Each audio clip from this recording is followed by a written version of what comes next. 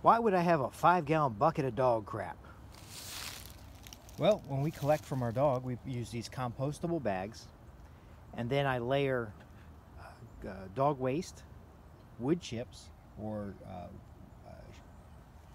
shavings, wood shavings, sawdust, and then I layer it until I fill a bucket up, and then seal the lid and let it sit for 6 months to a year. And then when you open the bucket back up, what you'll have will more resemble soil than it will dog poop bags.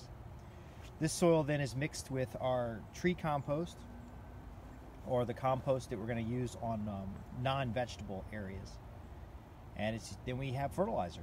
So instead of throwing all these bags, which you're seeing one layer here, instead of throwing all these bags in a dump, we're reclaiming the nutrients from it.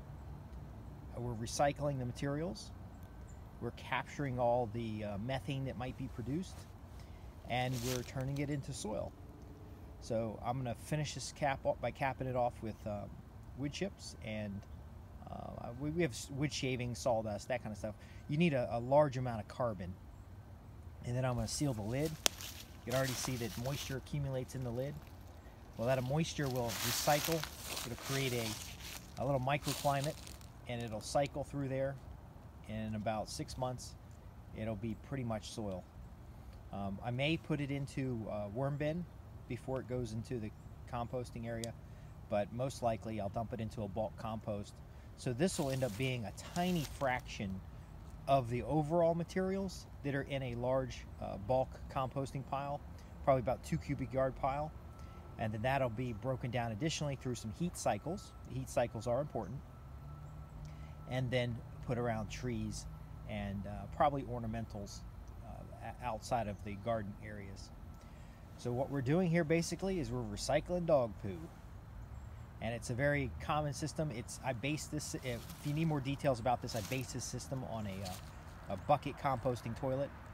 And I don't sprinkle any enzymes in there or anything. I just put the sawdust in, and it works pretty well. And I will show you in 6 months what this one looks like. And we've done this with other types of manures, but I don't have pictures of that to show you right now. So stop throwing your dog poo to the waste or the dump, and don't bury it in the ground. Instead, compost it in an environment where it can be then useful or have some value to your homestead.